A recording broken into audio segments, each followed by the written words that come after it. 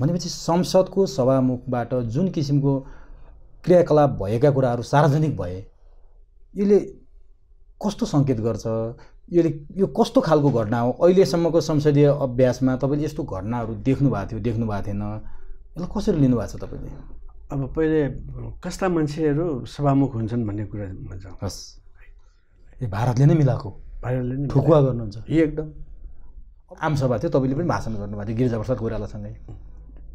तपाईँले के भन्नुभएको थियो भने सर्प मरे पनि आँखा खुल्लै हुन्छ, सर्प मरे पनि पुच्छर हल्लाइरहेको हुन्छ भन्नुभएको थियो नि। विचार गर्नुहोस् भन्नुभएको थियो। के त्यो सर्पले फेरि आँखा खोल्न थाल्यो, फेरि पुच्छर हल्लाउन थाल्यो, अहिले फेरि राजा फर्किन्छ भनेर चर्चा परिचर्चा छ। नारायण मान बिजुक्छेको त्यति बेलाको सुदूर भविष्यवाणी मिल्न थाल्यो फेरि।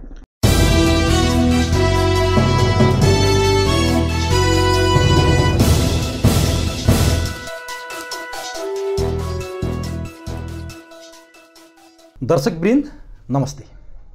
सूत्र टिभीको सूत्र बहसमा तपाईलाई हार्दिक स्वागत छ। आज सूत्र टिभीको सूत्र बहस कार्यक्रममा हामी यस्तो क्षणमा प्रवेश गर्दैछौँ। आज हामी सूत्र टिभीका सम्पूर्ण सूत्र परिवार अत्यन्तै हर्षित छौँ, अत्यन्तै खुसी छौँ। हामी सूत्र बहस सुरु गरेको छोटो समयमै आज सूत्र बहस नयाँ स्टुडियोका साथ र नयाँ एक अध्यायका साथ तपाईको सामु आउँदैछौँ।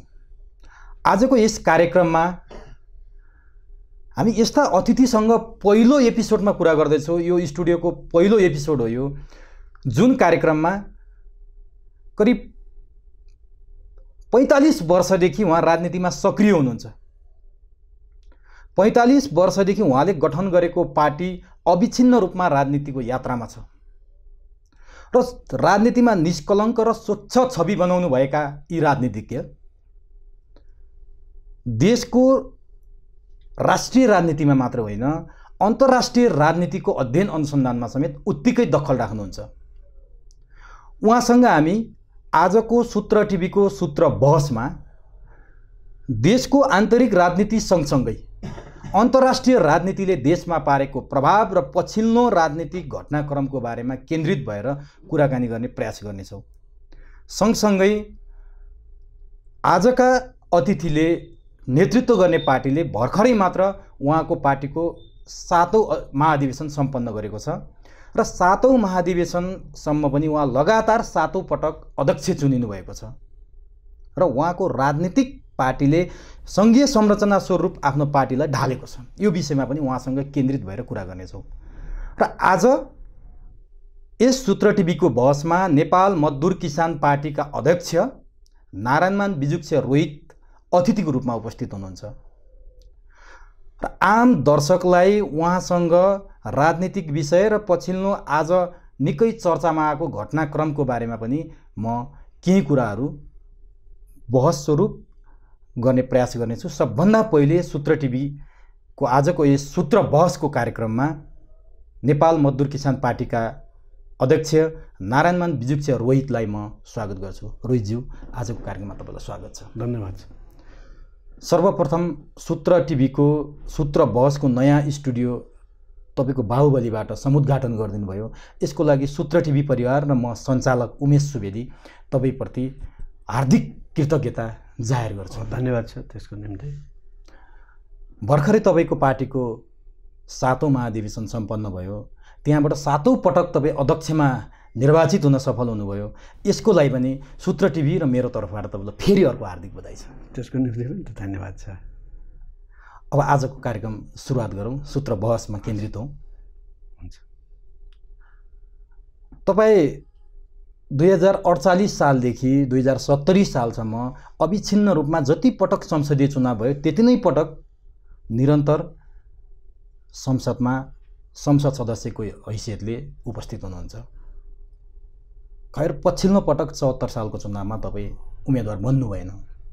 यो सबैले चाहिँ नि एउटा रहस्यको विषय पनि माने। कि त नारायण मान बिजुक्छे राजनीतिबाट अब निष्क्रिय हुन थाल्यो, अब नारायण मान बिजुक्छे राजनीतिमा नआउने हो, विश्राम लिन थालेको हो, नैतिकवान राजनीतिज्ञको छवि बनाएको अर्को एउटा नैतिकवान छवि बनाउँदैछ भनेर बहस गरिरहेको बेलामा फेरि तपाईँ 7औं पटक चाहिँ अध्यक्षमा निर्वाचित भएर आउनुभयो। अब फेरि सक्रिय राजनीति तपाईँको अझै जारी हो अथवा के हो दर्शकलाई जानकारी गराइदिनुहोस्।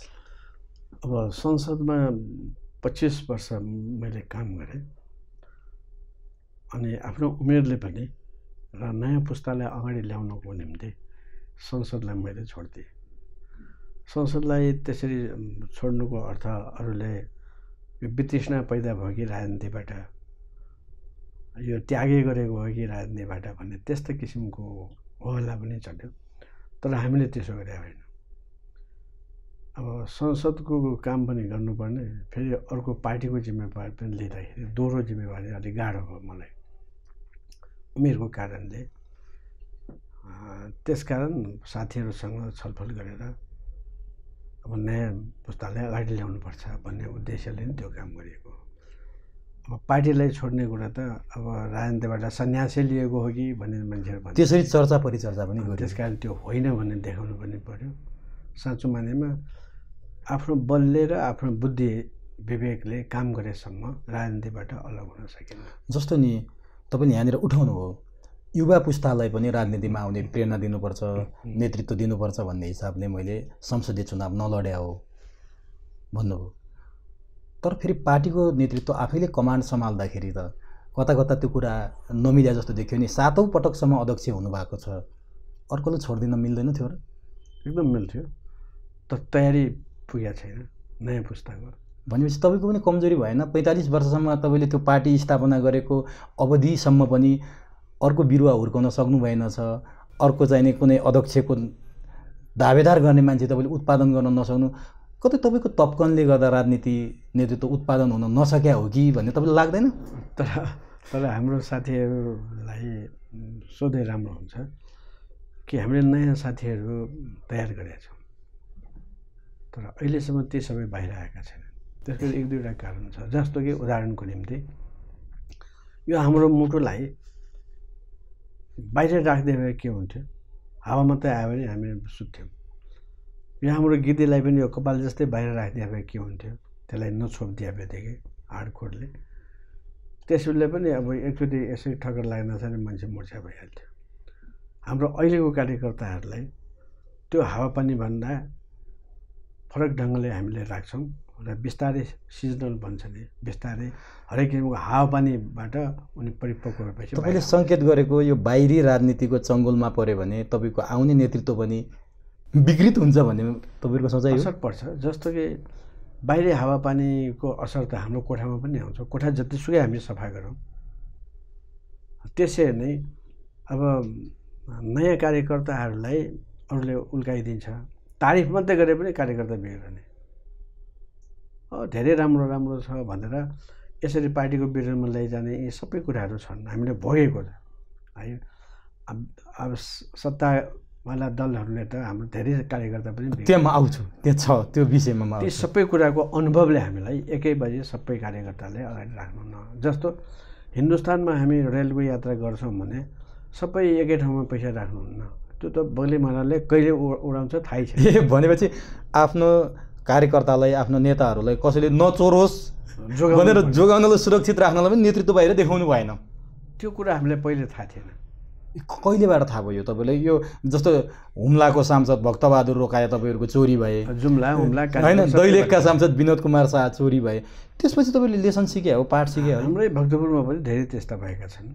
अनि जोगाउन नसक्दाखेरि अहिले पछिल्लो चरणमा चाहिँ तपाईँले यसरी कार्यकर्ता नेता तपाईँले जोगाउन सक्नु भएन अनि आफूले गरेको जुन तपाईँले सिद्धान्त अवलम्बन गर्नुभयो त्यो त फेलियर भएछ नि त अध्यक्षज्यू? होइन, किनभने संसारमा यस्तो कुनै राजनीति छैन जहाँ कुटिल राजनीति नहोस् र सत्ताबाट फालेका पछि फेरि पनि उठ्न खोज्छ जहिले पनि जहाँ पनि। यही कुरो बेलायतमा पनि लाग्यो। क्रामवेलको मृत्युपछि उनको छोरो सैनिक नेता पनि भएन, राजनीतिक नेता पनि भएन, अनि त्यसले राजनीति गर्न सकेन, राजतन्त्रलाई फेरि ल्यायो त्यो पुँजीपति वर्ग र सामन्त वर्गहरू मिलेर। फ्रान्समा पनि त्यस्तै भयो। त्यहाँका लुईहरू त गए, सबै ग्यालिटिनमा गए, त राजतन्त्र फेरि फर्क्यो। त्यहाँ फिलिप भन्ने राजालाई फेरि ल्यायो, त्यो भाग्यो।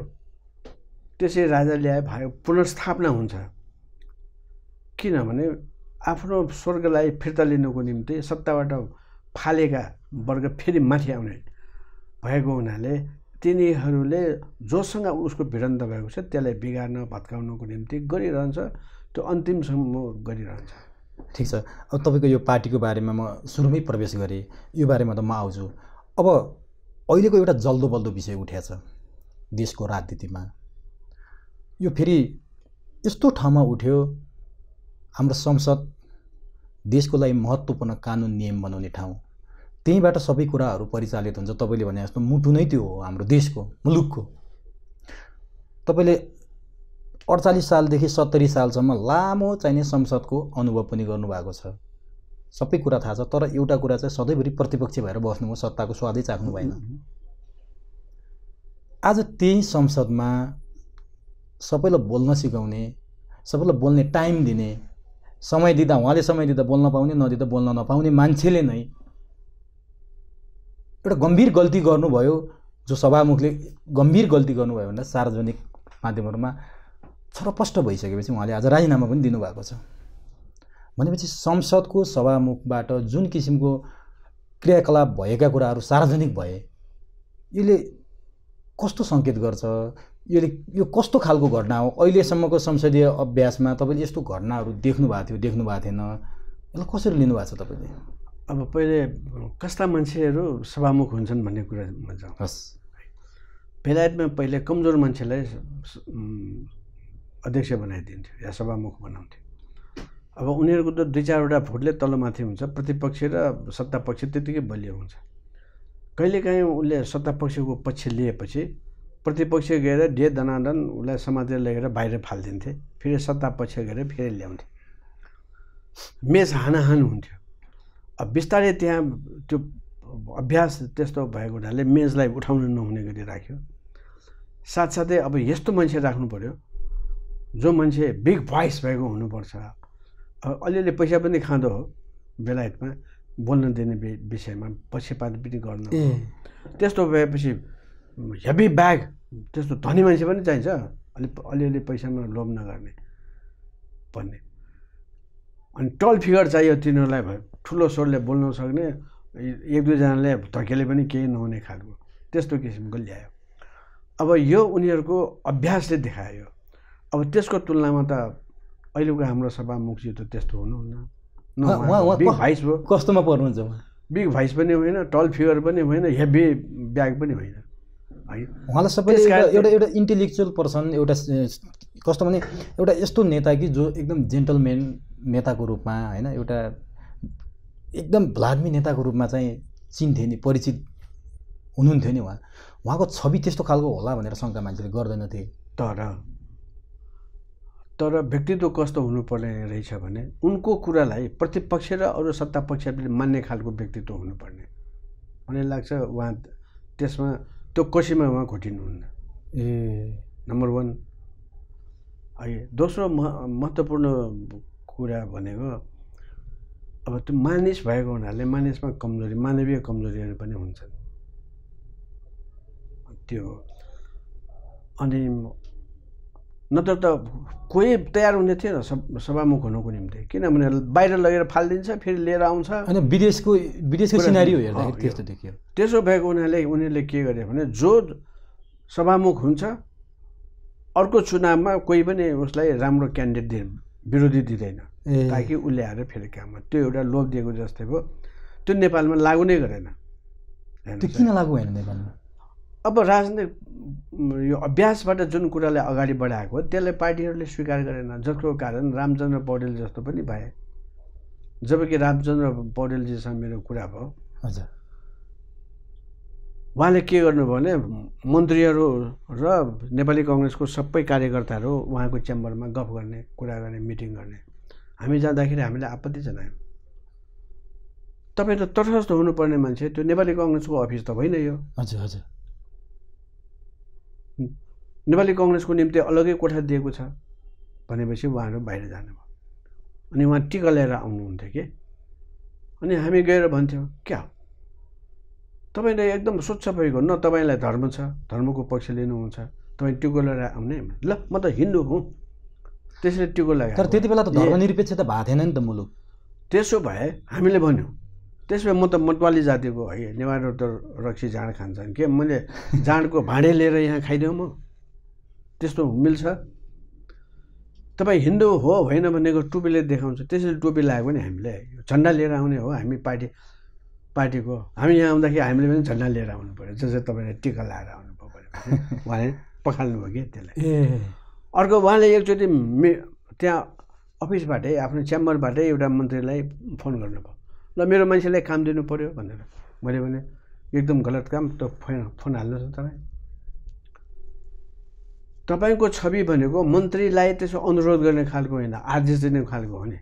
तपाईँले आफ्नो मान्छेले त्यसरी गर्नुहुन्न, त्यसपछि तपाईँको व्यक्तित्वमा कमजोरी देखा पर्छ, त्यो गर्नुहुन्न भनेपछि ल त्यसपछि म त अब अर्को चुनाव हार्छ के जागिर दिएपछि चुनाव जित्ने हो, आइडियोलोजीले दिने हो भने चुनाव, एकदम गलत कुरा गर्दै हुनुहुन्छ तपाईँ भनेर हामीले भन्यो।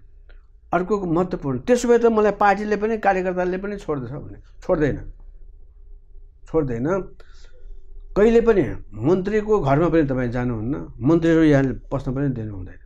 यो त रामचन्द्र पौडेलको बारेमा तपाईँले भन्नु, हेर्नुहोस् पछि केही दिनपछि कहाँ हाम्रो यहाँ यस्तो हुन्छ, मन्त्री भइसकेपछि अरू जागिर पनि त्यो सभामुख भएपछि अरू मन्त्री सदस्य हुन पनि पाउनुहुन्न। ल त्यसो भए मेरो त जीवन बर्बाद भयो भन्नुहुन्छ। हेर्नुहोस् है, तपाईँले अब हामीले वेस्ट मिनिस्टर सिस्टम ल्याउने अनि त्यहाँको विषयवस्तु तपाईँले अवलम्बन नगर्ने भन्दा त्यहाँ कहाँ हुन्छ होइन होला भन्यो। ठ्याक्कै एक हप्तापछि बेलायतको एकजना पूर्व सभामुख आएर उसले दिएको एक पेज भाषण मैले उहाँलाई त्यसलाई हेर्नुहोस्। भनेपछि काङ्ग्रेसले वेस्ट मिनिस्टरीय सिस्टम आफूले लागू गर्न खोज्ने, कम्युनिस्टहरू त्यो लागू गर्दैनन् भनेर शिक्षा दिने काङ्ग्रेसलाई उल्टो कम्युनिस्टको नेताले दिनु परेछ त तपाईँले। साथसाथै यो अनि अर्को नेपाली कङ्ग्रेसको दमननाथ होइन, त्यसपछिको त्यसै तारानाथ राणाभाटसँग हामीले कुरा गरेर तपाईँ अब सभामुख हुनुभयो, हामी आशा गर्छौँ तपाईँ तटस्थ भएर काम गर्नुहोला भनेर त्यो उहाँ भइसकेपछि भोलिपल्ट बधाई दिँदा ठिक छ, मेरो छातीमा भएको नेपाली कङ्ग्रेसको झन्डा, मेरो यहाँ माथि राखेको त्यो रुख बाहेक म सबै निष्पक्ष भएर काम गर्छु। त्यसो भए तपाईँ चाहिँ निष्पक्ष हुन सक्नुहुन्न, तपाईँसँग कुरो मिल्दैन भनेर हामी पाइआयो। हेर्नुहोस् है, त्यसकारण अब सभामुखले के गर्नुहुन्छ के गर्नु हुँदैन, कस्तो व्यक्तित्व हुनुपर्छ भने थाहा नभएर अरू देशमा पनि भयो, जस्तो कि पाकिस्तानमा त्यस्तै भयो। अन्त त्यहाँ त युवाहरू पनि धेरै चुनावमा जितेपछि माथि गएर एक दनक लगाएपछि खुद्रुकै खतम। यो अन्तर्राष्ट्रिय सभामुख नै त्यहाँ बितिसकेपछि अनि मिलिट्री शासन लागु भयो। यो त अन्तर्राष्ट्रिय उदाहरणहरू भयो। जस्तो हाम्रो अहिले सभामुख कृष्णबहादुर महराको कुरा गर्दै गर्दाखेरि अब त निवर्तमान भनौँ न, राजीनामा दिइसक्नुभयो। उहाँको चाहिँ सुरुवाती दिनदेखि नै अहिलेको प्रमुख प्रतिपक्ष जुन चर्चा गर्नुभयो तपाईँले त्यति बेलाको सत्तापक्ष काङ्ग्रेसको, अहिलेको प्रमुख प्रतिपक्षले बारम्बार चाहिँ निष्पक्षताको कुरा उठाउँदै आयो। यो कुरामा काङ्ग्रेस र नेकपाको संसदमा जुहारी चली थियो। तर पछिल्लो समय आएर जुन महराको घटना घट्यो, जुन काण्ड भयो, यसलाई चाहिँ कस्तो रूपमा लिने, यो सामान्य हो अथवा असामान्य हो अथवा सांस्कृतिक विचलन हो, यसले कस्तो असर पार्छ? यो त नेपाल कम्युनिस्ट पार्टीभित्र त यो त ठुलै कुरा, ठुलै विषयको रूपमा बहस होला नि। यो के कसरी लिनुहुन्छ तपाईँले? सबभन्दा पहिले त नेपाली कङ्ग्रेसले जहाँ अब प्रतिपक्षको भूमिका खेलेको छ, एमाले माओवादी यिनीहरू सबै नेपाली कङ्ग्रेसकै पदचिन्हमा पाइला हाल्दै अगाडि बढेको।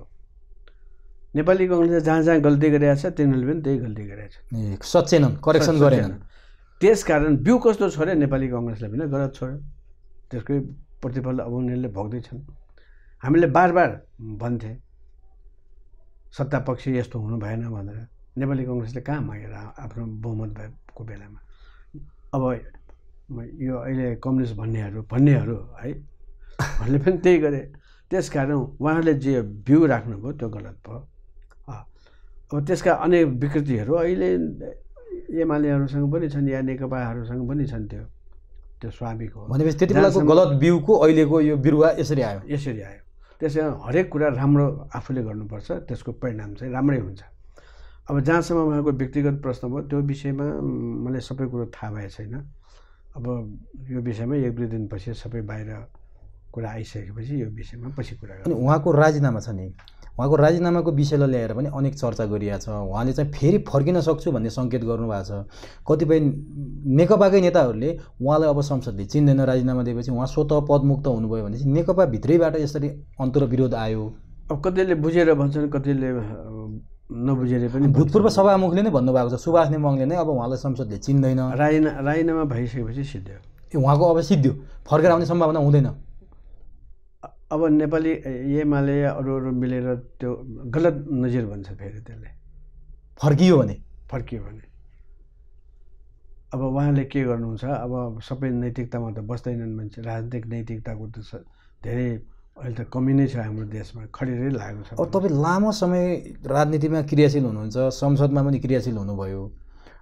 सभामुख महराले ममाथि षड्यन्त्र भयो, मलाई फसाउने काम गरियो भन्नुभएको छ। के साँच्चीकै फसाउनै खोजिया हो त? मलाई फसाउनु पर्ने कारण त्यस्तो केही देख्नुहुन्छ तपाईँ?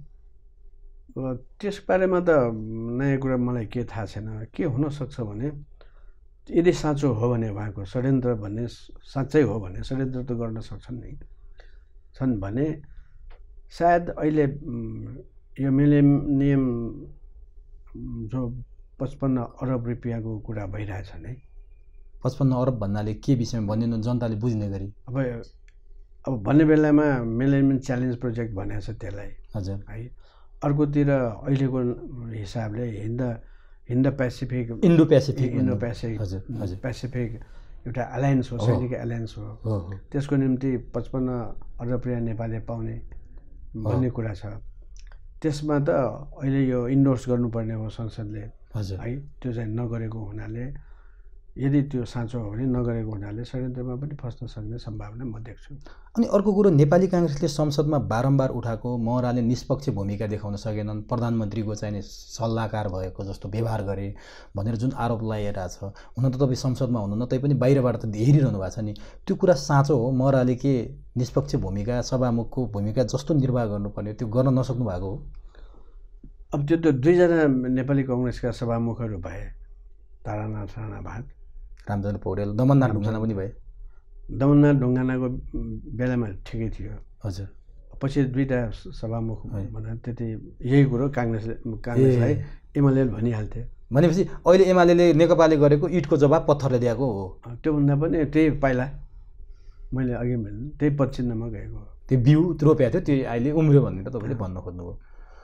अब अन्तिममा अलिकति सभामुखको बारेमा सोध्छ नि, हामी अर्को विषयमा प्रवेश गरौँला। जस्तै सभामुख महरालाई कस्तो माग उठिरहेको छ भने सर्वसाधारण नागरिक सरह कारबाही हुनुपर्छ भनेर आवाजहरू उठिरहेको छ। अहिलेको सरकारको गतिविधि हेर्दाखेरि उहाँको जुन पावरमा हुनुहुन्छ, उहाँ टप पावरमै हुनुहुन्छ नि, सभामुख पार्टीको 2/3 बहुमत ल्याएको पार्टीको नेतै हुनुहुन्छ। के यदि उहाँ दोषी ठहरिनु भयो भने अथवा दोषी नठहरिँदै उहाँले गर्नुपर्ने अनुसन्धानहरू सर्वसाधारण नागरिककै हैसियतमा गरिएला अथवा कतै न कतै पावरले केही प्रभाव पार्ने के देख्नुहुन्छ? अब हिजोको सरकारहरूले पावरबाट सबै कुरो तलमाथि गरेको हो भने त्यो पनि त्यस्तै हुन्छ। होइन भने सामान्य रूपमा अदालतले त्यसलाई फैसला गर्छ अथवा राजनीतिक नैतिकताले के भन्छ त्यही हुन्छ। सबभन्दा पहिले राजीनामा दिन्छ, सिधै राजीनामा दिइसक्नुभयो उहाँले। अब ठिक छ, यो विषयलाई अब छोडौँ। अब प्रवेश गरौँ नेपालको राजनीतिक अवस्थाको बारेमा। अहिले नेपालमा नेपाल कम्युनिस्ट पार्टी नेकपा 2/3 बहुमतको नजिक छ, अर्को पार्टीलाई जोडेर 2/3 बनाएर सत्ता सञ्चालन गरिराखेको छ। यो पार्टीले जुन तरिकाले सत्ता सञ्चालन गरेको छ यो जनपक्षीय छ, जनताको लागि गरेको छ भनिरहेको छ। तपाईँले चाहिँ कसरी लिनुभएको छ? के जनहितको लागि काम गरेको छ? यो 18 महिनाको दौरान यो सरकारले गरेको काम कारबाहीको गतिविधिलाई कसरी निहाल्नु भएको छ तपाईँ एउटा अनुभवी पुरानो राजनीतिज्ञ र सधैँभरि प्रतिपक्षमा बसेको राजनीतिज्ञको हिसाबले? त्यसबारे त हाम्रो साथीहरूले सदनमा त आलोचना गर्दै आएको हो नि। हजुर, त्यो प्रदेशमा पनि केन्द्रमा पनि, हजुर, है, सङ्घमा पनि। र अब जनताको पक्षमा कति काम भइरहेको छ भनेर हेर्दा अब कम्युनिस्ट भनेपछि जमिन जोत्नेको हुनुपर्ने, कमसेकम मुयानी हक सुरक्षित गर्नुपर्ने, कुद कम गर्नुपर्ने, ऋण माफी गर्नुपर्ने, त्यस्तो के पनि भएको छैन, नम्बर 1। अनि मजदुरहरूको जुन लागेको ज्यालाको बन्दोबस्त गर्नुपर्ने, अरू सहुलियतहरू दिनुपर्ने मजदुरलाई, त्यो पनि केही भएकै छैन। रोजगारको बन्दोबस्त आफ्नै देशमा हुनुपर्ने, त्यो पनि भइरहेको छैन। र साथसाथै प्रगतिशील कर लगाउनु पर्ने हो कम्युनिस्टहरूले। त्यो भनेको जति ठुलो धेरै पैसा कमाएको हुन्छ उनलाई धेरै प्रतिशतमा धेरै कर लाग्छ, गरिबहरूलाई थोरै थोरै हुँदै जान्छ। पुँजीपति वर्गले के गर्छ, एका लट्ठी साइकल लट्ठी एका बोझा भनेर नुनमा कर लगाइदिन्छ। त्यसमा धनी मान्छेहरू 20 जना हुने, गरिबहरू 80 जना भएपछि गरिबहरूको धेरै गरिबहरूले तिर्नुपर्ने हुन्छ कर। अब यहाँ त के गरिदियो, अहिलेको ऐन कानुन बनाएको विधेयकहरूमा जति ठुलो रकम करोडौँ अरबौँ रुपियाँ जसले लगानी गर्छ उनीहरूलाई कर यति छ, अलिकति छ। 10-20 लाख 1 करोड जति भएकोलाई धेरै कर छ भन्दा ठ्याक्कै प्रगतिशील करको उल्टो भयो। भनेपछि यिनीहरू नेपाल कम्युनिस्ट पार्टी भनिरहेछन्, यिनीहरू नेकपा हुन् कि होइनन् यो सत्ता सञ्चालन गर्नेहरू? व्यवहारले त होइन भनेर साबित गरिहाल्यो नि है। अनि भन्न मिल्छ यिनीहरूले हामी नेपाल कम्युनिस्ट पार्टी नेकपा हौ भनेर? त्यसो भएको हुनाले 25 वर्ष अगाडि नै मैले एमालेलाई यो भाइ काङ्ग्रेस भनेको होइन र भन्नुभयो, साबित भयो। मैले अघि पनि काङ्ग्रेसले जे गरेछ, अब कम्युनिस्ट पार्टी भन्नेहरूले या समाजवादी भन्नेहरूले उत्पादनका साधनहरूलाई सामाजिकरण गर्ने हुन्छ। तर यहाँ त निजीकरण गरिदियो, नेपालका सबै कल कारखाना सेवालाई निजीकरण गरिदियो। तर उहाँहरूले चाहिँ हामी समाजवादको यात्रामा छौँ, अब समाजवाद हामी ल्याएरै छोड्छौँ, हामी समाजवादको यात्रामा हिँडिसक्यौँ भन्नुभएको छ। तपाईँले विश्वास गर्नु न उहाँहरूलाई? अब उहाँहरू पश्चिमतिर गइराख्नु भएको छ हवाईजहाजमा, भक्तपुरमा जान्छु भनेको म कसरी पत्याउँ? उहाँहरू त भक्तपुर पुग्नै हुन्न, उतै लाग्नुहुन्छ उहाँहरू। तर नि जस्तो तपाईँ 2014 सालमा नेपाल कम्युनिस्ट पार्टीको सदस्यता लिनुभएको, 2031 सालमा 30-31 सालतिर तपाईँले नेपाल मजदुर किसान पार्टी स्थापना गर्नुभयो। तपाईँले मजदुरको हितको लागि भनेर पार्टी स्थापना गर्नुभयो। उहाँहरू पनि नेपाल कम्युनिस्ट पार्टी भनेर नेकपा भनेर आउनुभयो, विभिन्न नामले उहाँहरू अब अहिले चाहिँ नेकपामा आउनु भएको छ। झालेमाले के राख्नुभयो सबै राख्नुभयो, तपाईँ एउटै नामबाट आउनुहुन्छ। तर तपाईँ जनताको कुरा गर्ने, समाजवादको कुरा गर्ने, तपाईँको पार्टी खिँदै जाने, उहाँहरूले चाहिँ प्रगतिशील कुरा गर्ने तर जनताको पक्षमा काम नगरे पनि उहाँहरूको पार्टी चाहिँ फुल्दै जाने, यो चाहिँ कसरी भयो त रोहितज्यू? फुल्दै जानु भनेको रोग पनि छ, फुल्ने रोग पनि छ। त्यो यस्तो रोग छ कि भित्र आफू हो कि विरोधी हो त पत्ता छैन। उहाँको नेताहरू अहिले भन्ने छ भयभरको मान्छे, लोभी स्वार्थी पातकी सबै हाम्रो पार्टीमा आएको छ भन्ने उहाँहरूको भनाइ छ। त्यो त फुलेको हो नि त, वृद्धि भएन। त्यसो भएको हुनाले बलियो भनेको त्यो हो, जनतामा विश्वास भएपछि त्यो बलियो हुन्छ। तपाईँहरू बलियो कि हामी बलियो? अनि बलियो भन्नुहुन्छ, एकछिन है, बलियो भन्नुहुन्छ, तपाईँको हुम्ला जुम्ला दैलेख सुर्खेत हुँदै काठमाडौँसम्म भक्तपुरसम्म तपाईँको सङ्गठन थियो। अहिले सबै ठाउँबाट खिएर भक्तपुरबाट नि खिएर भक्तपुर नगरपालिकामा मात्रै सीमित भएको पार्टी कसरी बलियो पार्टी भयो? त्यही भन्छन् नि त बेसी डोज भनेको यहीँनिर छ। अब इस्पात कसरी बन्छ थाहा छ है? अब फलाम धेरै ठुलो हुन्छ, त्यो फलामलाई पगाल्दा हान्दा यति सानो भएर जान्छ, तर त्यो बलियो हुन्छ। त्यसैले हाम्रो पार्टी चारैतिर थियो। अब शत्रुहरूसँग भिड्दा, शासकसँग भिड्दा इस्पात भएका छौँ, त्यसैले त्यो भएको त्यो बलियो हुन्छ, इस्पात बलियो हुन्छ कि। अनि यस्तो इस्पात हुनुहुन्छ नि, 2074 साल असोज 17 गते प्रचण्ड र केपी ओलीको नेतृत्वमा सबै कम्युनिस्ट पार्टीहरू एक ठाउँमा आउने भनेर उहाँहरूले कार्यगत एकता गर्नुभयो चुनाव अगाडि। पछि गएर उहाँहरू जेठ 3 गते एउटै पार्टी पनि बन्नुभयो। तपाईँहरू पनि कम्युनिस्ट पार्टी भन्ने, उहाँहरू पनि कम्युनिस्ट पार्टी भन्ने, उहाँहरूको नेतृत्वमा तपाईँहरू किन नगएको? कार्यगत एकता पनि गर्नु भएन, पार्टी पनि मिलाउनु भएन। आखिर ठुलो पार्टी भएपछि त अझै बढी ठुलो शक्ति तपाईँले अरूलाई पनि इस्पात बनाउन सक्नुहुन्थ्यो कि त्यहाँ गएर, त्यो प्रयास गर्नु भएन? पहिलो कुरा उहाँहरू कम्युनिस्टै भएनन् भनेर मैले भनेको 20-25 वर्षदेखि हो भन्नु। हिजो अस्ति प्रचण्डजीले आफैले भन्नुभयो कम्युनिस्टहरू अहिले कम्युनिस्ट भएनन्, कम्युनिस्ट रहेनन् भन्नुभयो। को सत्य? अब उहाँले के भन्नुपर्ने हो भने त्यो उहाँको कुरा सत्य हो भने अब म पार्टीबाट राजीनामा दिन्छु, किनभने कम्युनिस्टै रहेन, म अध्यक्ष भएर के गर्ने भन्नुपर्ने हो। इमान्दार हो भने होइन, प्रधानमन्त्री पद नपाएर मात्रै त्यस्तो भन्नुभएको भए उहाँ चाहिँ कम्युनिस्ट त हुँदै होइन, त पाखण्ड हो। पाखण्ड भनेको मुखले एउटा कुरा गर्ने, व्यवहारले अर्को कुरा गर्ने। किन उहाँले त्यस्तो भन्नुभयो त भनेपछि प्रधानमन्त्री नपाएर अनि प्रचण्डलाई तपाईँले केही दिन अगाडि प्रचण्ड नेपाली होइनन्, यिनी भारतीयका मान्छे हुन्, भारतीय नेता हुन्, यिनीलाई नेपालको चिन्ता छैन भनेर कुनै ठाउँमा बोल्नु भएको थियो। भारतको हित गर्छ, भारतको हित गर्छ भन्नुभएको थियो। तपाईँले यस्तो सङ्गीन आरोप लाउने कुनै आधार पुष्टि केही थियो त? एकदम छ। जस्तो कि उहाँहरू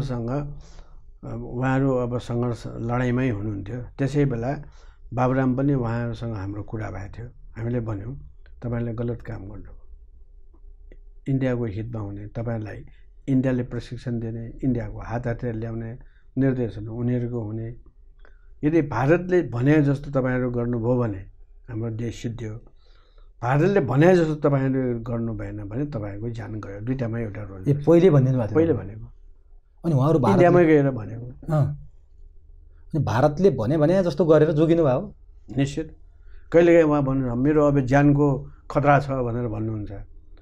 अस्ति पनि उहाँ जानुभयो, दिल्ली जानुभयो, कसले सिकाइदिएछ उहाँलाई नेपाल आएर भेनेजुलाको कुरा गर्नुभयो। भेनेजुलाको कुरा गर्न साथै अमेरिका रिसायो, तुरन्तै परराष्ट्र मन्त्री गएर सही गरेर आउनु पर्यो। इन्डो पेसिफिकमा गरेकै छैन भन्नुभएको छ त उहाँहरूले त। बिआरआईमा हो, इन्डो पेसिफिकमा होइन हामी सहभागी। उहाँले भनेर हामी पत्याउने, किनभने अमेरिकाको त्यो इन्डो पेसिफिकवालाको डेपुटी कमान्डर आएर सलाम ठोकेको देखिएन?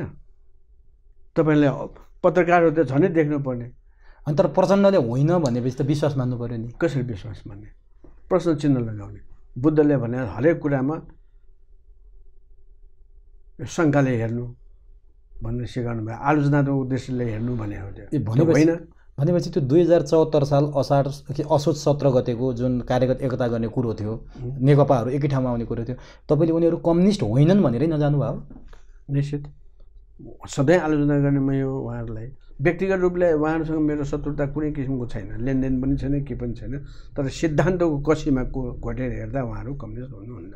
तपाईँले खबर त गर्नुभएको थियो नि उहाँहरूले? उहाँहरूले आफैले भन्नुभयो यो कुरा होइन, कम्युनिस्ट रहेनन् भनेर। मैले किन भनिरहने अब साबित भयो। अनि केपी शर्मा ओलीलाई चाहिँ कसरी लिनुहुन्छ तपाईँले? अब उहाँ प्रधानमन्त्री हुनुहुन्छ। हिजो अस्तिकै अखबारमा मैले देखेँ मेरो कुरा कसैले सुन्दैन, भनेको गर्दैन, निर्देशन पालन गर्दैन भनेर उहाँले भन्नुहुन्छ। त्यसको अर्थ के हो? उहाँ काबिल छैन भने न हो। काबिल छैन भन्नुको मतलब उहाँले पार्टी सञ्चालन पनि गर्न सक्नु भएन, सरकार पनि सञ्चालन गर्न सक्नु भएन भन्नुभयो? त्यो भनेको त्यसको निम्ति उहाँले जुन गट्स देखाउनु पर्ने हो त्यो चाहिँ उहाँले गर्न सक्नु भएन भन्ने नै उहाँको स्वीकृति हो। जस्तो उहाँले पहिलो सरकारको कार्यकालमा भारतीय नाकाबन्दीको विरुद्ध त्यत्रो चाहिने चौडा छाती बनाएर भारतीयहरूको विरोधमा उत्रिनुभयो, नाकाबन्दीमा झुक्नु भएन, राष्ट्रवादी पहिचान बनाउनु भयो भनेर सारा नेपालीले जय जयकार गरेकै हुन्। दोस्रो कार्यकालमा प्रधानमन्त्री भइसके त्यसमा त हामी पनि थियौँ। भारतीय दूतावासमा हाम्रै साथीहरू गएका हुन्, हामीले आन्दोलन गरेका हौँ। उहाँसँग त मिलिहाल्यो, त्यो बिन्दुमा मिल्यो। त्यो बिन्दुमा मिल्यो। अरू बिन्दु अघि मैले भनेका सबै बन्द त्यसमा मिलेन।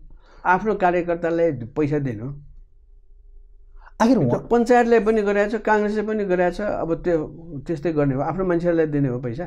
केही फरक हुन सक्नु भएन उहाँ? खोइ हिजोको परम्परा जे छ त्यही गर्नु भएको छ उहाँहरूले। अनि उहाँले दसैँ खर्च कति कसलाई दिएको छ लिस्ट आएको छ अखबारहरूमा, त्यस्तो गर्ने होइन। जनताले के गर्ने? जनता पनि आफ्नो कार्यकर्ता मात्रै हो र। उहाँले फरक गर्नु भने जस्तो तपाईँले अघि रोजगारीको कुरा गर्नुभएको थियो होइन, सामाजिक सुरक्षाको कुरा गर्नुभएको थियो, उहाँले प्रधानमन्त्री स्वरोजगार कार्यक्रम भन्ने ल्याउनु भयो। कसलाई दिए? होइन त्यत्रो मान्छेले रोजगार पाए, 100 दिन भयो भने पाए नि। होइन आफ्नो मान्छेलाई मात्रै रोजगार दिएपछि त्यो जनताले दिएको हुँदैन। कार्यकर्ता त्यहाँ त नेकपाको सर्टिफिकेट लिएर आऊ भनेर त भन्ने थिएन नि, सबै मान्छेले गएर। तर उनीहरू सबै लिस्टेड कार्यकर्ता थिए। ए हो र? हो, सबै। तपाईँको मान्छेले पाएन? हाम्रो मान्छे त्यसै जाँदैन, कम्पिटिसनमा जान्छन् हाम्रो मान्छे। अनि नि पुष्पकमल दाहालहरूले एउटा किन यो कुरा उठाइदिएको भने समाजवादी व्यवस्था भनेको व्यक्तित्व विकासमा समान अवसर दिने नम्बर 1, साथसाथै योग्यता अनुसारको काम अनुसारको ज्याला त्यो प्रधानमन्त्रीले दिने होइन। भनेपछि उहाँहरू यसरी चुक्नुको पछाडि जुन तपाईँले सिद्धान्त अगाडि सार्नुभयो नि, यो त कम्युनिजममा हुने सिद्धान्त होला होइन, समाजवादमा हुने सिद्धान्त। समाजवादमा हुने, जहाँ कम्युनिस्ट सरकार हुन्छ त्यहाँ अनि उहाँहरूले यो गर्न नसक्नुको कारण तपाईँले जुन कुरा उठाइरहनु भएको छ यो उहाँहरूले ध्यान नदिएर हो अथवा नजानेर हो किन यो कुरालाई चाहिँ नि त्यो 2-3 कुरा होला। यहाँ त उहाँहरू त्यो सिद्धान्तबारे परिपक्व हुनुहुन्न, अथवा उहाँको पार्टीमा त्यसो गर्न सक्ने परिस्थिति नै छैन। सबै बाहिरका मान्छेहरू आएर चलाएको छ भन्ने चलाएको छ। त्यसको अर्थ भक्तपुरकै कुरा गरौँ, भक्तपुरका हिजोका पञ्चहरू सबै अहिले नेकपा र काङ्ग्रेस भएका छन्। हिजोका पञ्च सबै जसको विरोधमा 30 वर्ष हामीले सङ्घर्ष गर्नु पर्यो, त्यो अहिले नेपाली काङ्ग्रेस र एमालेमा छन्, नेकपामा छन्। र सायद उहाँहरूलाई त्यो स्किल पनि छैन। अनि तल्लो कार्यकर्तालाई उनीहरूले राम्रोसँग तालिम गर्नु भएन। किनभने ल भाइ मलाई चुनावमा मद्दत गर भनेर पैसा दियो, सब दियो, म तिमीलाई ठेक्का दिन्छु, यस्तो गर्छु, जागिर दिन्छु, युनिभर्सिटीमा तिमीहरूलाई हामी छात्रवृत्ति दिन्छौँ भने लोभ पाप मात्रै देखायो। लोभ पापको परिणाम यस्तै हुन्छ। अनि तपाईँ यस्तो वरिष्ठ राजनीतिज्ञ, लामो समय राजनीति गर्नुभयो, कम्युनिस्ट आन्दोलनमा हुनुहुन्छ, उहाँहरूलाई कहिले सल्लाह दिनु भएन तपाईँले यसरी गरौँ, यसरी जाउँ, यो भनेको समाजवादको सल्लाह लिएपछि दिने हो, लिनै चाहनु भएन? म होइन, मागेपछि दिने हो कुनै कुरा। जस्तो नि प्रचण्डको कुरा गर्दाखेरि उहाँले 2052 देखि 2062-63सम्म त बन्दुक बोकेर परिवर्तनको लागि हिँड्नुभयो, क्रान्ति गर्नुभयो। ती मान्छेहरूलाई तपाईँ कम्युनिस्टै देख्नुहुन्न, त्यत्रो क्रान्ति गरेर तपाईँको यत्रो परिवर्तन गर्नुभयो भन्नुहुन्छ उहाँहरू। बन्दुक बोकेपछि, लडाइँ गरेपछि कम्युनिस्ट हुने भए त हाम्रो गोर्खाले जो बेलायतको मुकुट चम्काउनु, त्यहाँको महारानीको मुकुट चम्काउनु सबै ठाउँमा लड्छन्, के तिनीहरू कम्युनिस्ट हुन्? पृथ्वीनारायण शाहले मल्ल राजालाई खतम पार्यो बन्दुकले, के कम्युनिस्ट हुन् पृथ्वीनारायण शाह? राणाहरूले शाह वंशलाई बन्दुकै आधारमा खतम गर्यो, कोट पर्व गरेर, के तिनीहरू कम्युनिस्ट भयो? अब 7 सालमा नेपाली कङ्ग्रेसले बन्दुक बोकेछ राणाहरूको विरोधमा, के काङ्ग्रेसहरू पनि कम्युनिस्ट भयो? अब त्यस कारण बन्दुक बोके कि बोकेन भन्ने कुरा होइन, कसको निम्ति बोके, हित कसको गर्यो भन्ने मुख्य कुरा, त्यो परिणामले देखाउँछ। उनीहरूले हित चाहिँ कस्तो विदेशीको लागि गरे भन्नु खोज्नुभयो तपाईँले? भारतको निम्ति जब नेपाली कङ्ग्रेसको सरकार आउँछ तब हरेक किसिमको नदी नालाहरू इन्डियाले गएको छ, थाहा पाइहाल्छ नि। असमान सन्धिहरू भएको छ सबै। अब महाकाली सन्धि दिने त नेपाली कङ्ग्रेस पनि हो, एमाले पनि हो। अनि साथसाथै अहिले अप्पर कर्णालले दिए त माओवादीले अप्पर कर्णालले दिएकै हो। अनि बारम्बार यिनै शक्तिहरू फेरि किन सत्तामा आइरहन्छन्, किन जनताले पत्याइरहन्छन्? तपाईँहरू जस्तो शक्तिलाई किन जनताले पत्याइरहन्छ? कुरा एक त गरिब मुलुक छ, खान नपाउने, पहिले पैसा दिएपछि विदेशको सेना पनि जाने हाम्रो संस्कार छ, त्यस कारणले हो। दोस्रो कुरो, हाम्रा जनताले मार्क्सवाद जस्तो गम्भीर साहित्यमा कब्जा गर्न नसक्नु या त्यसबारे कन्भिन्स हुन नसक्नु, त्यो गाह्रो भएको हुनाले यो हिन्दू फन्डामेन्टलिजमले चाहिँ हामीलाई पनि दिमागमा राखिदिएको छ। ती सबै कुराहरू, यी सबै कुराले गर्दाखेरि हामी अहिले पछि नै छौँ। जनताहरू बिस्तारै सचेत हुँदै बुझ्दै आएपछि। अनि अर्को कुरा, तपाईँ प्रचण्ड र केपी ओलीलाई एकदमै नजिकबाट चिन्नुहुन्छ, दुवैजनालाई सङ्गत पनि गर्नुभएको छ। यो प्रचण्ड र केपी ओली भनेको कुनै समय दुई ध्रुव थिए, एकले अर्कालाई दुध काट्थे, अस्तित्वै स्वीकार्दैन थिए। त्यो कुन रसायन आयो जसले उनीहरूलाई चाहिँ एक ठाउँमा ल्यायो र यिनीहरूको यो एक ठाउँको यात्रा कहिलेसम्म तपाईँ देख्नुहुन्छ सम्भावना?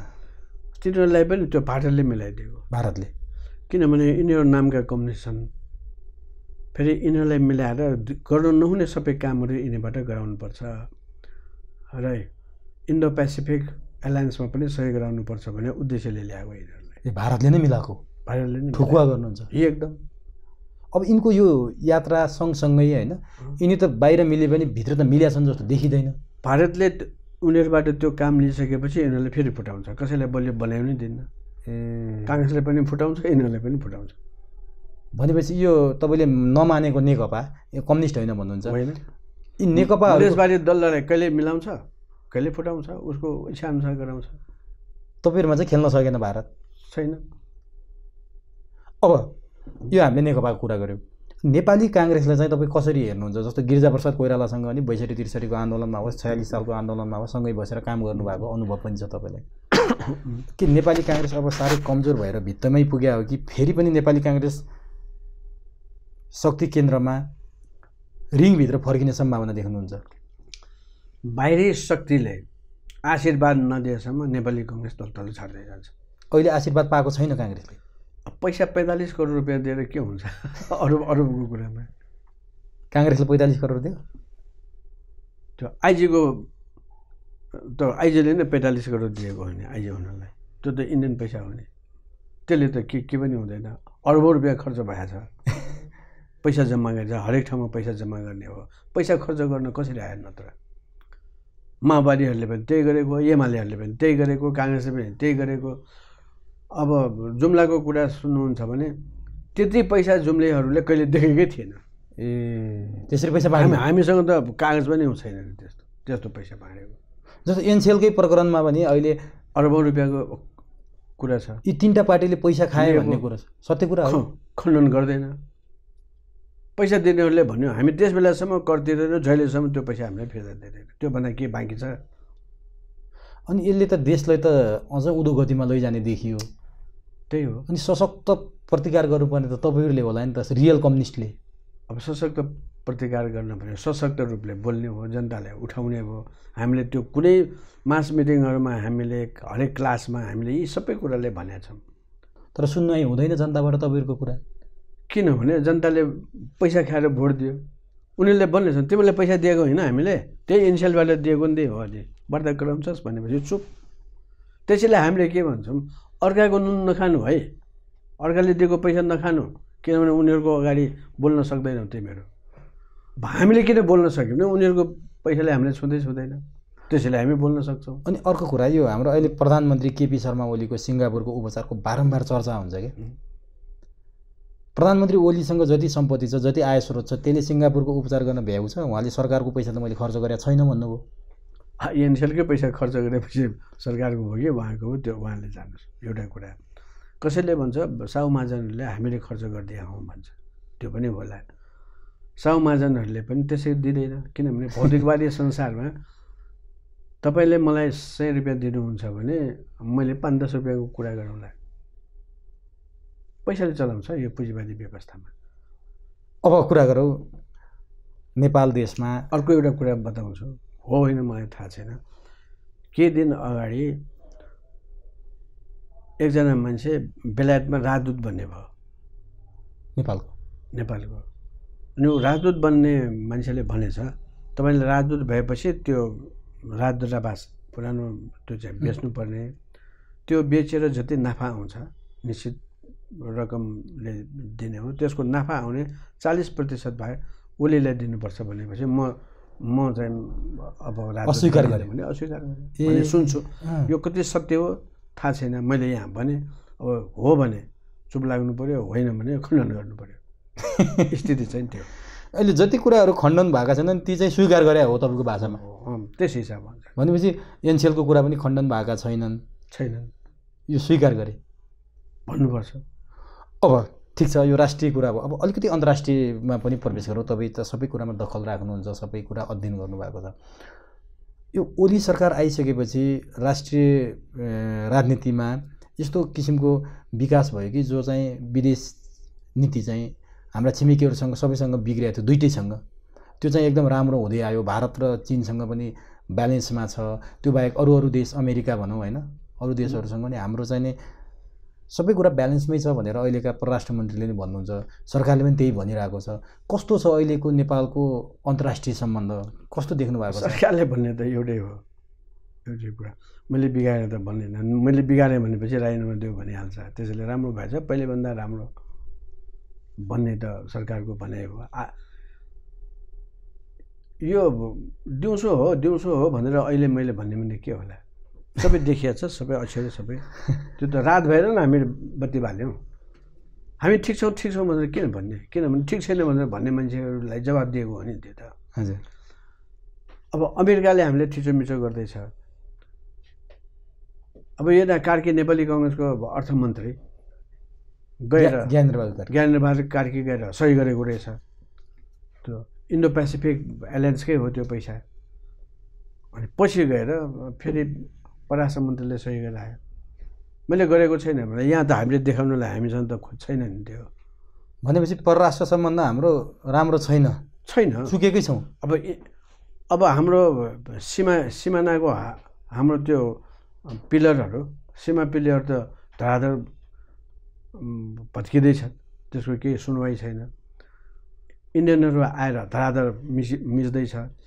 हाम्रो जसको लाल पूर्जा छ त्यो लाल पूर्जा भएको ठाउँहरूको सबै चाहिँ नि इन्डियाको पिलर आइसक्यो त्यहाँ। अब हामी नेपाली कि इन्डियन मात्रै भन्न थालिसकेका छ मान्छेहरूले। भनेपछि सरकारले योतिर चाहिँ ध्यान पुर्याउनै सकेन। कम्युनिस्टको सरकार हो नि, पुर्याउनु पर्थ्यो नि होइन?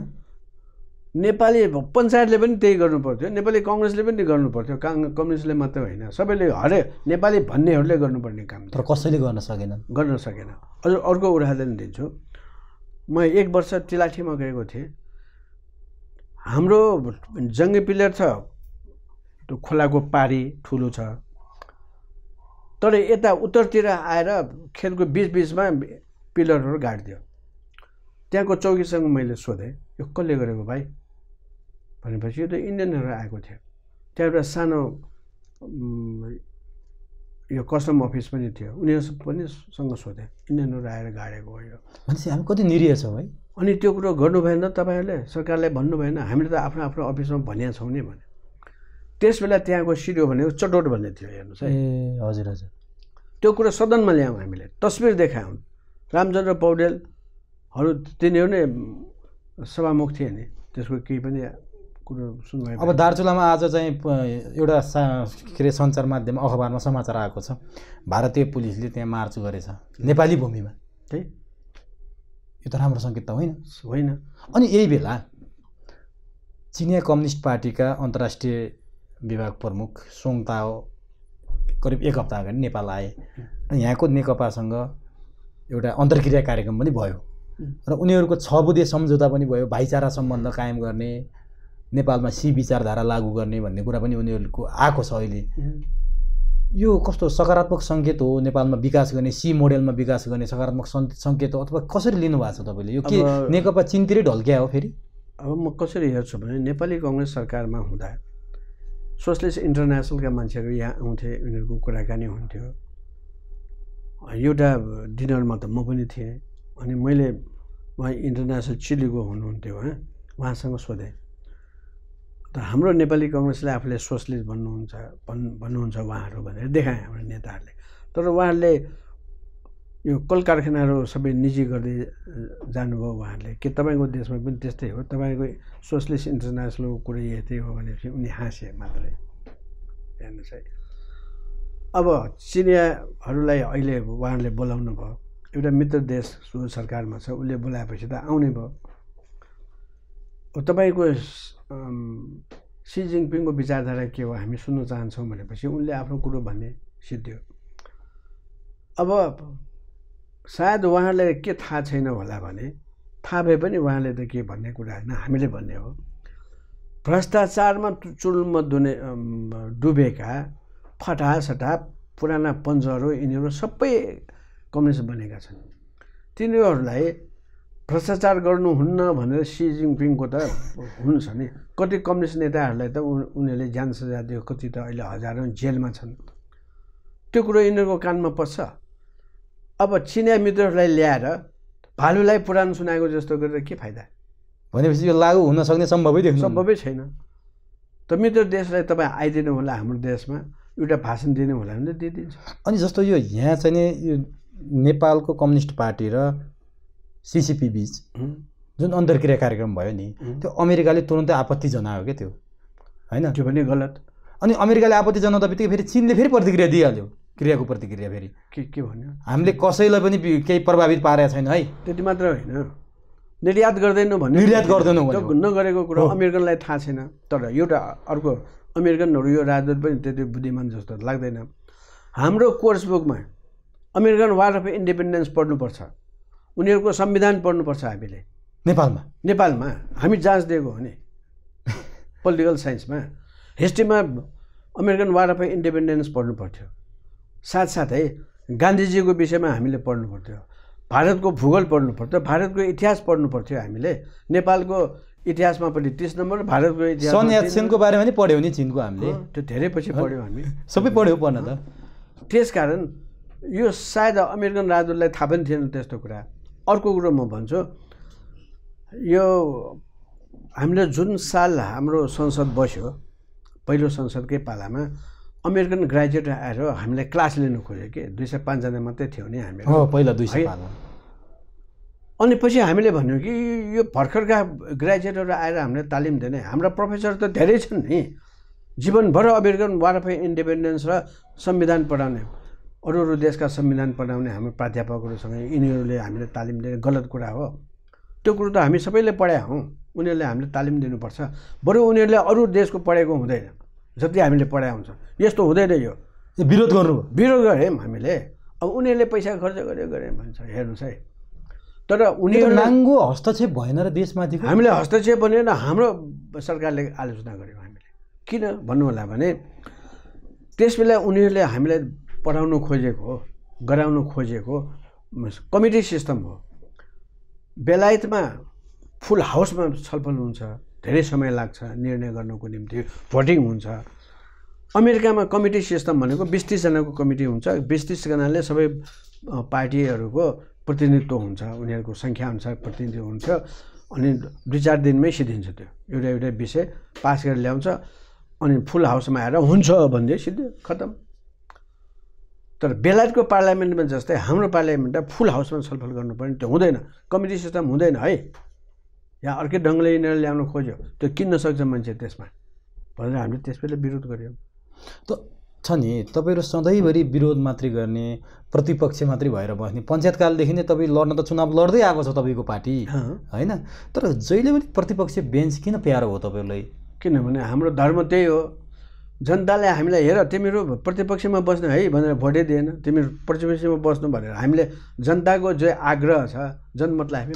तर नि त्यति बेला तपाईँको जस्तै खुम्चिएका सानो पार्टीहरू पनि सत्ता लिप्सामा लागे सत्ताको सांसदको खरिद बिक्री तपाईँलाई थाहै छ नि मैले भन्नै पर्दैन लाग्दाखेरि पनि तपाईँहरू त्यो सत्ताको नजिकै जानु भएन तपाईँलाई जस्तै नदिएकाहरू त गए त सत्तामा गयो के फरक पर्यो उनीहरू पनि सत्तासीन जस्तै भए अब तपाईँ जस्तै राम्रो छवि बनाउँदै आउनुभएको चित्रबहादुर केसीले समेत बाँकी राख्नु भएन उहाँलाई के भन्नुहुन्छ उहाँको त कुरो त हामीलाई थाहा थियो नि उहाँको पार्टी र नेपाली काङ्ग्रेससँग पनि कहिले नजदिक कहिले एमालेसँग नजदिक अनि चुनाव त्यो ग्लास लिएर लड्ने हामी कसैसँग एलायन्स गर्दैनौँ हेर्नुहोस् कहिले पनि गर्नु भएन गरेन हामीले किनभने यो चुनाव भनेको जित हारको भन्दा पनि जनतालाई आफ्नो सिद्धान्त को बारेमा शिक्षित गर्ने अवसर हो त्यसलाई प्रयोग गर्छौँ हामी अनि अरू पुँजीवादी व्यवस्थालाई उदाङ्ग्याउने त्यो अवसरलाई हामी छोड्दैनौँ जस्तो अरू पार्टीहरूप्रति प्रश्न उठाउँदै गर्दाखेरि आफ्नो पार्टीप्रति मैले सुरुमा पनि इङ्गित गरेको थिएँ तपाईँले त्यो त प्रश्न पारिदिनु भयो होइन तर पार्टी खुम्चिँदै भक्तपुरको नगरपालिकामा केन्द्रित भयो भनेर भन्छन् मान्छेहरू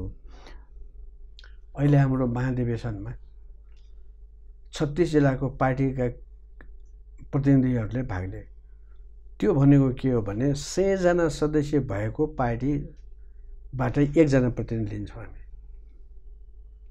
र जहाँ अहिले सङ्गठन छ त्यहाँ पार्टी राम्रोसँग विकास नगरेको ठाउँमा तर पार्टी छ विकास नगरेको ठाउँको हामी पार्टी सदस्यता लिँदैनौँ उनीहरूलाई प्रतिनिधिको रूपमा लिँदैनौँ बरु त्यस्तो ठाउँका केही साथीहरूलाई हामीले पर्यवेक्षकको रूपमा लिन्छौँ पर्यवेक्षक भनेको उसले भोटिङ पावर राख्दैन सुन्न पाउँछ अर्को कुरा सम्मेलन होइन त्यो सम्मेलनमा हरेक जिल्लाको एक जना प्रतिनिधि हुन्छ केन्द्र समितिको सदस्यहरू हुन्छ कति 25 सदस्यीय केन्द्रीय समिति बनाउनु भएको छ तपाईँहरूले 25 अरू केही मनोनित गर्ने ठाउँ छ बाँकी छ र साथसाथै अहिले महाधिवेशनमा 100 जनाको 1 जनाको हिसाबले प्रतिनिधि आएर तिनीहरूले छलफल गर्ने त्यो फुल हाउस हुन्छ त्यसले पार्टीको नाउँ फेर्न सक्छ सिद्धान्त फेर्न सक्छ झन्डा फेर्न सक्छ त्यो अधिकार छ सबैभन्दा ठुलो अधिकार अनि अर्को जस्तो कि अब हामीले के गर्यौँ भने हाम्रो पार्टीले सरकारमा जाँदैन हाम्रो पार्टी सरकारमा जानुहुन्न भने हामी राख्छौँ त्यो त्यहाँबाट सबै आएका प्रतिनिधिहरूले होइन हामी सरकारमा जानुपर्छ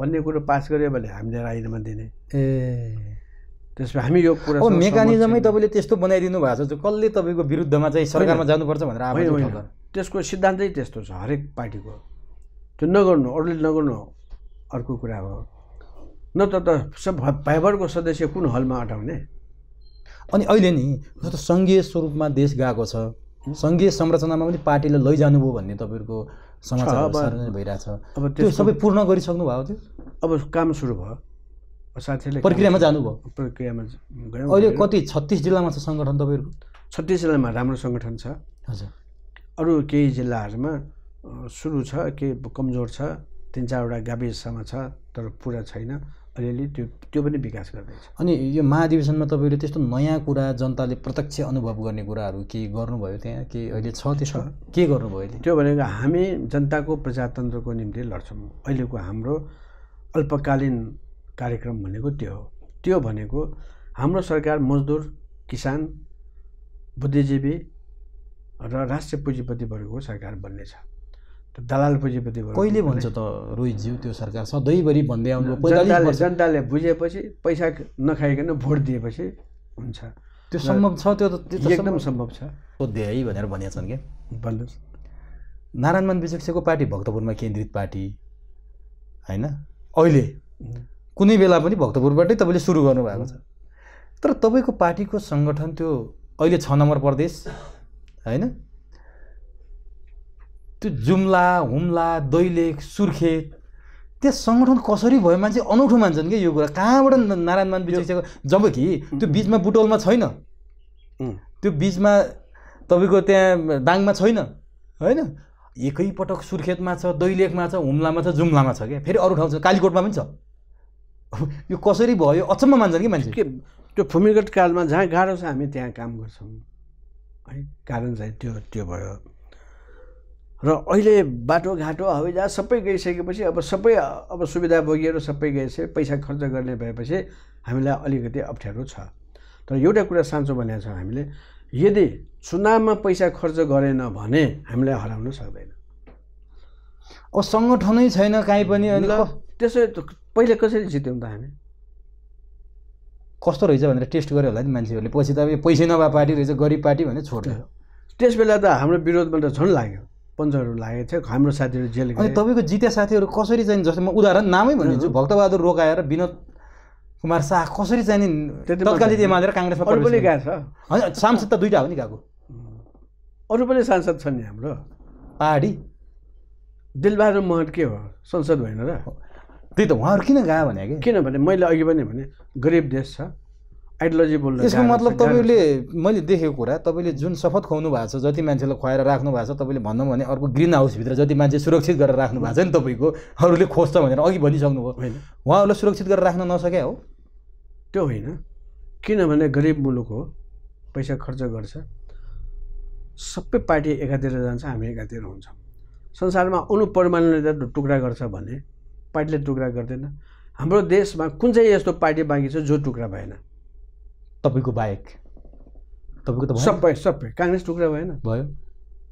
एमाले टुक्रा भएन, भयो। माओवादी टुक्रा भएन, सबै टुक्रा भयो। राप्रपा टुक्रा भयो, राप्रपा टुक्रा भयो। तर हामीहरू टुक्रा सानसानो। फेरि यस्तो होला, त्यो टुक्रिने ठाउँ नभएपछि नि गाह्रो हुँदो होला कि, किनभने अब टुक्रिनलाई त अर्को त्यो तपाईँको, अब तपाईँसँग अगाडि आँखा जुदाएर कुरा गर्ने नेतृत्वै बनाउनु भएको छैन, को टुक्रिने आँट गर्छ त नि? मित्रहरूलाई आँखा जुदाउनु पर्दैन, मित्रवत। किनभने नि अहिले तपाईँको पार्टीका जुन हाम्रो 2जना तपाईँको कम्पिटिटर, अब तपाईँको नजिक आउनुभएका 2जना प्रेम सुवाल र अर्को गोसाई हुनुहुन्छ नि, हाम्रो पार्टीमा त्यस्तो कम्पिटिटर भन्ने हुँदैन, हुनै दिनु भएन क्या तपाईँले। जनताको निस्वार्थ रूपले सेवा गर्ने भावनाले आएका साथीहरू हाम्रो। यस्तो भयो, तपाईँले जसरी यहाँ इन्टरप्रेट गर्नुभयो, जसरी व्याख्या गर्नुभएको छ, तपाईँले अघि केपी ओलीको व्याख्या गर्नुभयो, प्रचण्डको गर्नुभयो, काङ्ग्रेसका साराका गर्नुभयो, तपाईँको व्याख्या पनि त हुन्छ भने त तपाईँले सोध्नुहुन्छ होला नि त, सोध्नुहुन्न? अब म सोध्छु, तर तपाईँको व्याख्या कसरी हुन्छ भनेपछि गलत व्याख्या त मिल्दैन। जहिले पनि ठुलो रुख छारी रुख भएर सानो बिरुवालाई तप्कनीमा राख्यो भन्ने व्याख्या हुन्छ क्या तपाईँको, फेरि त्यो त जवाफ दिनु पऱ्यो नि त। अब हेर्नुहोस्, मेरो र साथीहरूको उमेरमा धेरै फरक छ। सानै विद्यार्थी कालदेखि नै उहाँहरू आउनुभएको, बिस्तारै विकास भयो हाम्रो है। अब नयाँ पुस्ता पनि आउँदैछन्, उहाँभन्दा कम उमेरका। अनि अब हाम्रो पार्टीमा 3 किसिमको हुन्छ, 50 वर्ष माथिका, 40 वर्ष माथिका र 25-30 वर्षका 3टा क्याटेगोरी छ हाम्रो। तपाईँको क्याटेगोरी अप्ठ्यारो भएर पनि मान्छे नभएको कि जस्तो लाग्यो मलाई, यस्तो जटिल क्याटेगोरी रहेछ, प्रवेश गर्ने गाह्रो रहेछ भित्र। अब हामीले पनि अब भट्टी पसल खोले मात्र, भट्टी पसल खोल्ने त हाम्रो इच्छा होइन। अनि अर्को कुरा गर्नु भने, मभन्दा धेरै उमेरका हुनुहुन्छ साथी भन्दा, तपाईँको समकक्षी पार्टी स्थापना गर्ने अरू मान्छे कहाँ पुग्यो त? तपाईँसँग थिएन, एक्लै गर्नुभयो स्थापना? होइन, खै त अरू नेताहरू कहाँ जानुभयो? तपाईँको साथीहरू बिदा लिए। म इन्डियाबाट नेपालमा आएपछि हामीले त अब घरको छानै हामीले छाउन सकेनौँ। अब तपाईँले सम्हाल्नुहोस् पार्टी, हामी त घरतिर लाग्यो भनेर जानुभयो कति साथीहरू है। कति साथीहरू बसे अहिले पनि छन्, मभन्दा कम उमेरका पनि छन्, मेरै हाराहारीका साथीहरू पनि छन्। तर कोही कता छन्, कोही कता छ, कोही त आफ्नो गढ नछोड्ने ढङ्गले आफ्नो गाउँमा छन्। तर नि नारायण मान बिजुक्छे रोहितको पार्टी नेपाल मजदुर किसान पार्टीको भक्तपुरमा मात्रै प्रभाव हुने, अरू ठाउँ प्रभावै नहुने कारण त्यसको जवाब यदि बिपी कोइरालालाई यो विराटनगरे भनेपछि तपाईँलाई कस्तो लाग्ला? यो झापालीहरू तर केपी ओली झापाको भयो भने देशभर प्रभाव छ, बिपी कोइराला विराटनगरको भयो भने देशैभर प्रभाव। तपाईँ चाहिँ एउटा सङ्कुचित सङ्कीर्ण हुनुभयो भन्ने आरोप छ कि तपाईँले फैलाउनै सक्नु भएन सङ्गठन? सङ्कीर्ण त म भन्छु नि, किनभने हाम्रो देशमा नेपाली स्पिकिङको बहुमत छ नि त। नेवारको पार्टी पनि भन्छन् क्या तपाईँले अर्को? अब त्यो त 3% भएकोलाई भन्ने त तपाईँलाई अवसर पाइहाल्नु भने होइन।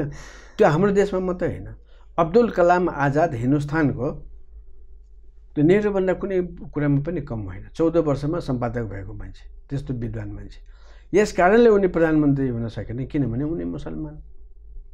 र उहाँको इन्डिया विन्स फ्रिडममा राम्रोसँग लेख्नु भएको छ उहाँले, भारत स्वतन्त्रतामा तलमाथि हुनुको कारण या हिन्दुस्तान र पाकिस्तान हुनु, लडाइँ हुनुमा कारण चाहिँ गान्धीजी, नेहरू र अरू नेताहरू हुन्। हेर्नुहोस् है, त्यसकारण जतिसुकै राम्रो मान्छे भए तापनि साम्प्रदायिकता भनेको यस्तो नराम्रो चिज हो जसले सबैलाई अँगाल्छ। र अर्को एउटा घटना म बताउँछु। नेपालगञ्जमा गएको चुनावको बेलामा हाम्रो साथीहरूले केही स्याउ लिएर नेपालगञ्जको एउटा पसलमा दिने रहेछ। अनि चुनावको बेला भएको हुनाले उहाँलाई नेमकिपाको एउटा पर्चा पनि दिएछ। यसो हेरेछ, लो यो नेमकिपा त ज्यापुहरूको पार्टी हो, भक्तेपुरे भात गाउँलेहरूको पार्टी हो भनेर भनेपछि हाम्रो साथी रिसाउनु भयो। ठोक्री हुनुहुन्थ्यो उहाँहरू। त्यो पसले चाहिँ क्षेत्रीय मात्रै के कुरा गरेको, यो यस्तो कुरा गर्ने? ज्यापु भनेको थाहा छ के हो? देशका 80% जनता ज्यापु हो, ज्यापु भनेको किसान हो। यस्तो फेरि कुरा गर्छ भने राम्रो हुँदैन भनेर मान्छे जम्मा भयो, माफी मगाएपछि छोडिदियो। त्यस्ता मान्छेहरू साह्रै कम। तपाईँले यो भ्रम चाहिँ चिरिदिनु पर्थ्यो कि? जस्तो नि काङ्ग्रेसले पटक पटक भन्छ हामीले काम गऱ्यौँ, बोल्न नसकेर चुनाव हार्यौँ भन्छ कि, हामीसँग अन्तर्वार्तामा दिन आउने काङ्ग्रेसका नेताहरूको अधिकांश नेताहरू यही भन्नुहुन्छ। त्यसमा यहीँनिर नारायण मान बिजुक्छेको चाहिँ के देखियो भने हो यो पार्टी सबैको हो, देशव्यापी रूपमा बाहुन, छेत्री, नेवार होइन जनजाति जम्मैको हो भन्ने कुरा तपाईँले भन्न सक्नु भएन, जुन कि भक्तपुरमा मात्रै केन्द्रित बनाउनु भयो कि? तपाईँको यो 25 जनाको हाम्रोमा हेर्नुहोस् त, समावेशी छ, एकदम समावेशी। अब अरू ठाउँमा बाहुन छेत्रीकोमा जनजाति ल्याएपछि समावेशी हुने, तपाईँको पार्टी जनजातिमा चाहिँ बाहुन छेत्रीलाई हालेपछि समावेशी हुने होला? होइन, त्यो त अब तपाईँ दैलेखमा जानुभयो भने माथिल्लो जात धेरै छ, ठकुरीहरू धेरै छन् त्यहाँ है। अब यो कालीकोटमा गयो भने तल्लो जातिका मान्छेहरू, दलितहरू धेरै छन्। र जुम्लामा जानुभयो छ्यासमिसे छ। नेवार मात्रै भएको ठाउँमा नेवार कहाँ, अरू जात कहाँ भन्नु तपाईँले? जस्तो कि गलत आरोप त्यसो भए तपाईँ माथि एकदम कालीकोटमा एकजना पनि नेवार छैन। तपाईँ कहाँ खोज्ने त्यहाँ नेवार? जुम्लामा नेवारहरूको 2टा लाइन छ ठ्याक्कै सदरमुकाममा, काठमाडौँबाट आएको र यो पाटनको। भक्तपुरीहरू एकजना छैन, सबै काङ्ग्रेस छ। अब नि म साथसाथै अब त्यसलाई हामी कसरी गरौँ भने हामीले जातको आधारमा काम गर्दैनौँ, वर्गको आधारमा, सिद्धान्तको आधारमा। अब भक्तपुरकै तपाईँले सदस्यता हेर्नुभयो भने म त मिडल क्लासबाट गएको मान्छे, हाम्रो जातको मान्छे 1% पनि छैन। किसानै किसान छ। भनेपछि यो जति आरोप लागेको छ नारायण मान बिजुक्छेमाथि यो सबै गलत आरोप, एकदम गलत आरोप। तर भक्तपुरमा पछिल्लो समयमा पनि सङ्गठन कमजोर हुँदै गएको छ नि तपाईँको, त्यो मान्नुहुन्छ? पहिला 2टै सांसद जित्नुहुन्थ्यो। त्यो त हरेक पुँजीवादी देशमा निर्वाचन क्षेत्रलाई तलमाथि गर्ने अधिकार सरकारसँग हुन्छ। जस्तो कि एउटा कुनै ठाउँमा एउटा मजदुरहरूको मात्रै जित्ने हो भने त्यो कुराले 4 टुक्रामा विभाजित गरिदिन्छ। 4 टुक्रामा विभाजित भएपछि अर्को क्षेत्रसँग जोड्दैमा मजदुरहरू आउँदैन। त्यो त हिन्दुस्तानमा पनि भनेपछि क्षेत्रको विभाजन तपाईँले कमजोर बनाइयो एकदम। अब हामीले त्यो चुनावमा जित्नको निम्ति झगडा हामीले गरेनौँ। र कहिलेकाहीँ तिनीहरूले के भन्यो भने यो त केही काठमाडौँमा मिलाइदिने भक्तपुरको भागलाई, कहीँ काभ्रेसँग मिलाइदिने, तपाईँले सुन्ने भन्नुलाई। अनि तपाईँ के गर्नुहुन्छ? तब त हाम्रो क्षेत्र विकास भयो नि त। त्यही गरेर हामीले काम गर्ने हो भने जनताको बिचमा चुनावसँग हार जितसँग के मतलब हामीले सरकारमा जाने होइन हाम्रो। भक्तपुरको अर्को एउटा है यो सुन्नमा आएको हो कि होइन, तर हाम्रो मत चाहिँ कम भएको छैन। ठिक छ, मत त अब जनसङ्ख्या नि बढेको छ नि। अब नि भक्तपुरमा एउटा तपाईँहरूमाथि यो सुनिन्छ, यो मिथक हो कि किम्वदन्ती हो कि के हो, भक्तपुरमा विद्युतको महसुलै तिर्न दिनुहुन्न अरे तपाईँहरूले, विद्युतको महसुल उठाउन जाने कर्मचारीले लखेटिन्छ अरे, तपाईँहरूको पार्टीले गर्छ अरे त्यो। पहिले त्यो आरोप हामीले पनि सुन्यौँ। अनि हामीले बिजुलीका के इन्जिनियरसँग सोध्यौँ, भक्तपुरमा के साथै सबभन्दा बत्ता चोरी हुने हो र? सबभन्दा चोरी हुने भनेको बाह्रमा हो। हामीले यति करोड रुपियाँ लिएर आयौँ भने भक्तपुरमा नोमिनल, त्यो त तार मात्रै नमिले पनि, पुरानो तार भए पनि त्यो चुहाट हुन्छ। र कर्मचारीहरूले पनि, त्यो कर्मचारीले त्यो रोक्या होइन, एकदम गलत। अब म अन्तिममा छु कार्यक्रमको। तपाईँको 62-63 पछिको यो जनआन्दोलन सफल भइसकेपछि सौभाग्यले टुडीखेलमा तपाईँको एउटा भाषण सुन्ने मौका पाएको थिएँ। त्यहाँनिर तपाईँले एउटा शब्द प्रयोग गर्नुभएको थियो, त्यो मलाई अहिले पनि याद छ। राजतन्त्र फालिया थिएन, 62-63 को आन्दोलन सफल भएर वैशाख 11 गते चाहिँ नै सफल भइसकेपछि टुडीखेलमा ठुलो एउटा आमसभा थियो, तपाईँले पनि भाषण गर्नुभएको थियो गिरिजाप्रसाद कोइरालासँगै। तपाईँले के भन्नुभएको थियो भने सर्प मरे पनि आँखा खुल्लै हुन्छ, सर्प मरे पनि पुच्छर हल्लाइरहेको हुन्छ भन्नुभएको थियो नि। विचार गर्नुहोस् भन्नुभएको थियो। के त्यो सर्पले फेरि आँखा खोल्न थाल्यो, फेरि पुच्छर हल्लाउन थाल्यो, अहिले फेरि राजा फर्किन्छ भनेर चर्चा परिचर्चा छ। नारायण मान बिजुक्छेको त्यति बेलाको सुदूर भविष्यवाणी मिल्न थाल्यो फेरि। माछाले आँखा खोल्छ, सर्पको पुच्छर हल्लिन्छ, त्यो हल्लिरहेछ। तर ऊ माछाले आँखा खोल्छ, सर्पले पुच्छर हल्लाउँछ भन्नुभएको थियो। अब फेरि अहिले तपाईँले देख्नु भएको छ नि, जस्तै चितवनमा ज्ञानेन्द्र साईमाथिको आक्रमण, रवि लामी छाने प्रकरण, ठाउँ ठाउँमा राजावादीहरू फेरि जुर्मुराए भनेर आइरहेका कुराहरू, के नेपालमा फेरि राज संस्था फर्किन थाल्यो? मैले सङ्केत गर्नु खोजेँ त्यता। अब बेलायतको राजा कस्तो राजा छ भने उसले सही गरिदिएछ, तिमीले जे भन्छ म त्यो गर्छु भनेर। यो तिमीलाई भोलि 12 बजे झुन्ड्याउने भनेर पार्लियामेन्टले अथवा सरकारले उसको मन्त्रीले सही गरिदियो भने, सही गरेर यसमा भनेपछि उसले सही गर्छ। त्यस्तो राजा भए बस्छ। र अफगानिस्तानको राजालाई फेरि लिएर आयो तिनीहरूले, र सम्हाल्नु पऱ्यो, म सम्हाल्न सक्दैन, फर्किहाल्यो। त्यो यहाँको के देख्नुहुन्छ तपाईँ?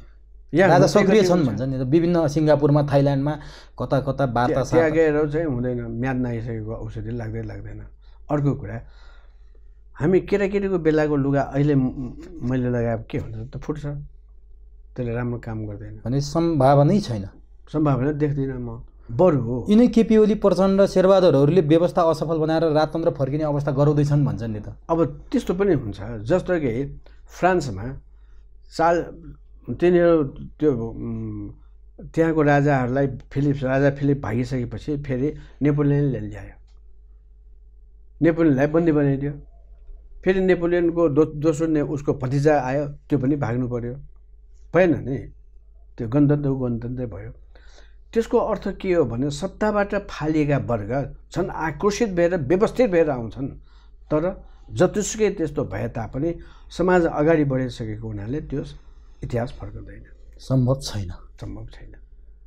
हस्, सम्भव छैन, भए पनि त असफल हुन्छ। हस् बिजुक्छेज्यू, आजको हाम्रो यो सूत्र बहसको नयाँ स्टुडियोको पहिलो एपिसोडमा आइदिनु भयो, कार्यक्रममा आफ्ना विचारहरू राखिदिनु भयो, यसको लागि तपाईँलाई एकपटक फेरि धन्यवाद छ। धन्यवाद सुत्रा टिभीमा मेरो तर्फबाट।